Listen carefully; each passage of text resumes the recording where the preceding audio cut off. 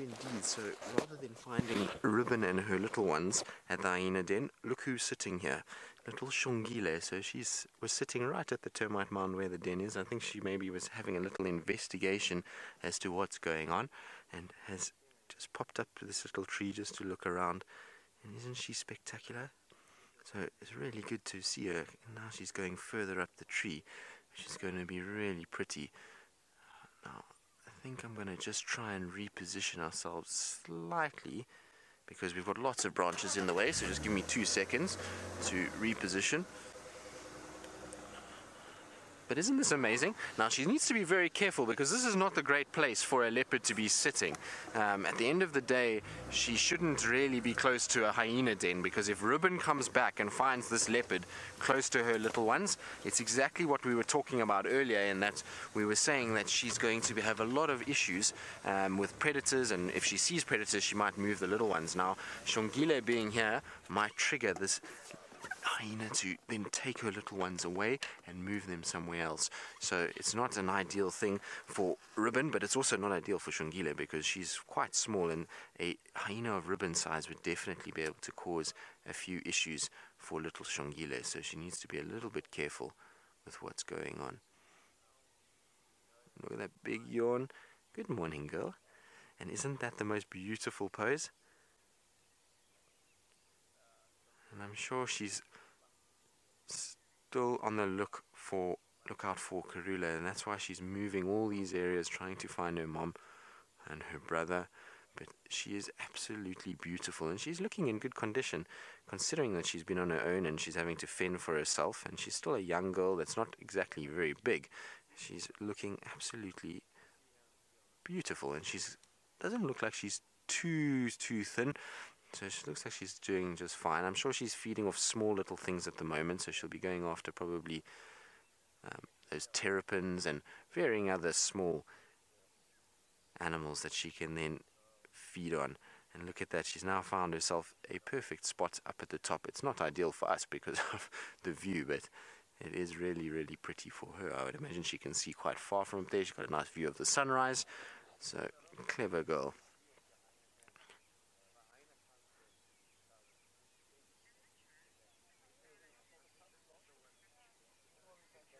So literally, you're wondering if Tingana would hurt Xongile if they met. No, I don't think so. I think Tingana has been seen with Xongile and Hosana a few times, and he'll know who Xongile is through the scent that she leaves behind.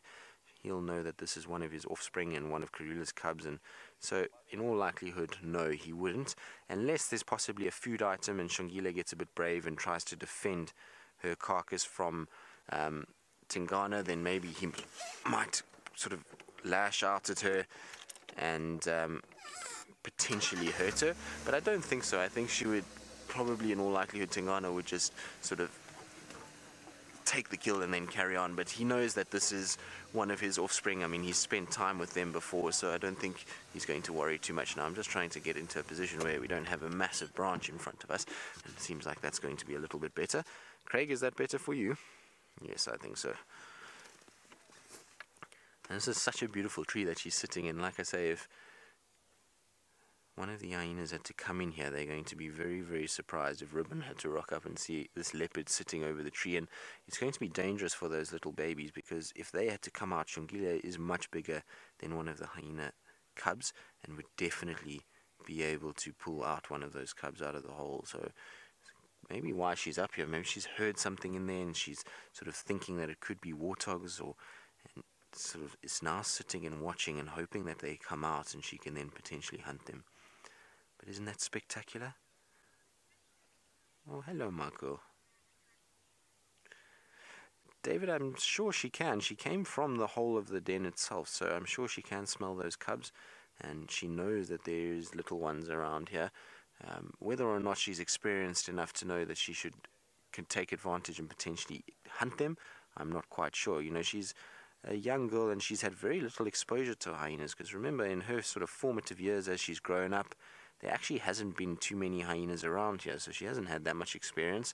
So I don't know if she would even perceive them as a threat or as food items. So it'll be interesting to see what her behavior is from the tree now, whether she moves on or if she actually sits here and just watches this mound all day long. It seems like she's going to come down now, or not. Maybe she's going to just find herself a better spot to lie down. And isn't that spectacular? Absolutely magnificent. There's always something about a leopard sitting in a tree that just really kind of takes your breath away and makes you sort of appreciate the beauty of them, as well as the sort of niche that they have and the ability to be able to go up into these trees and sort of, with the size that they have, spend time and be so at home up there is quite incredible.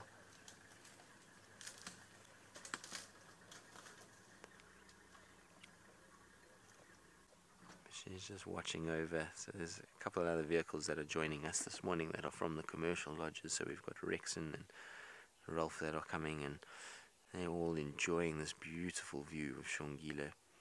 You can see she's almost watching them too. It's, I think, a case of who's watching who at this stage.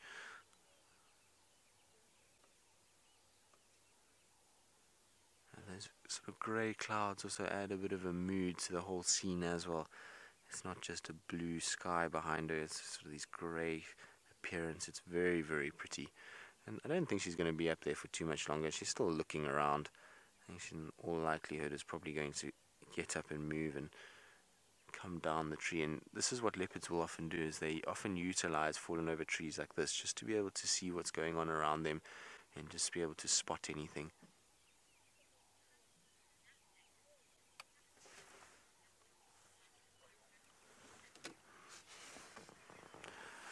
As fanatic, you're wondering, would a female leopard adopt a orphan? So if potentially Krula was dead, would somebody like Tundi or Shadow adopt them? Well, it's not unheard of. It has happened. So I know on Mala Mala it did happen, where a female adopted two young males, but it's very, very, very seldom. Most of the time, females have the urge to breed themselves, so they're not going to want to look after somebody else's young.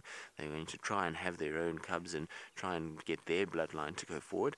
Also, it's because you'll find that female territories generally are quite sort of separated, and it's very seldom that a cub is going to wander into another female's territory.